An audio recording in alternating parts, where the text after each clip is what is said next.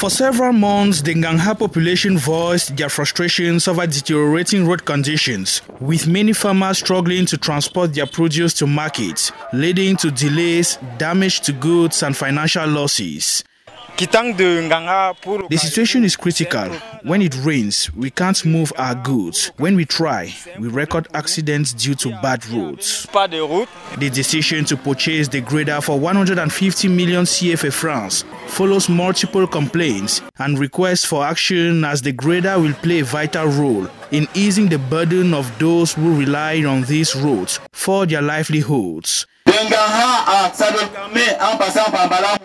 This new equipment will not only help maintain roads year-round, but also ensure that local farmers and residents can travel safely and efficiently, particularly during the rainy seasons when roads tend to worsen. With the blessings of the people of the land, the new grader is expected to begin work immediately, starting with the most critical roads and ensuring that they remain passable and safe for everyone.